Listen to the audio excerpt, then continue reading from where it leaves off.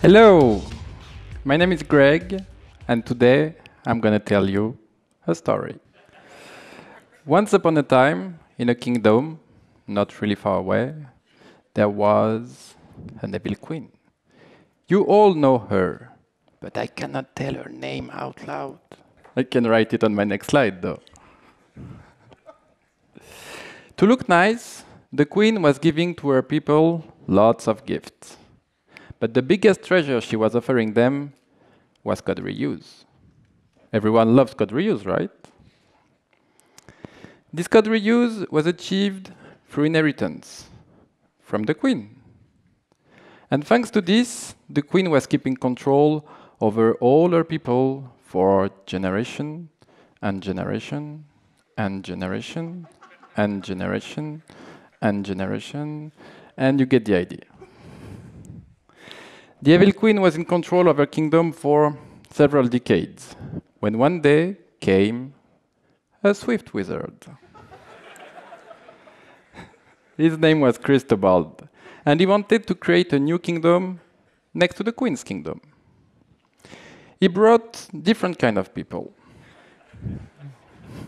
When the queen heard about his project, she sent a curse to the wizard.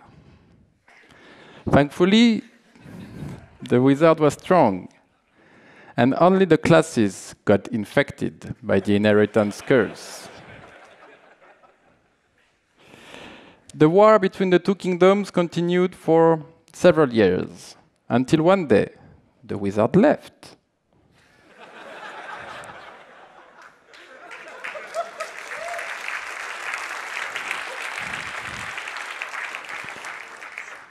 So it is now our duty to continue the fight, and to do this, let's see the rules to win.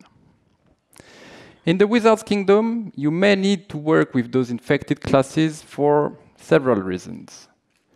Maybe you work with UIKit, or maybe you need a reference type, or simply you want to reuse some code.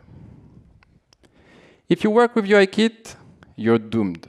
You will have to inherit a UIKit class, which means that you will have to inherit from the queen. But you can stop the propagation of the curse by using the final keyword. You might be using a class because you want a reference type, not a value type, so you can have something that can be shared or accessed from different places. In this case, you don't have to inherit from the queen. But still, you must stop the spread of the curse by using, once again, the final keyword. And finally, you may be using a class because you want to reuse some code. The code you will write in the class will be reused in its subclasses. If it's what you're doing, stop right there.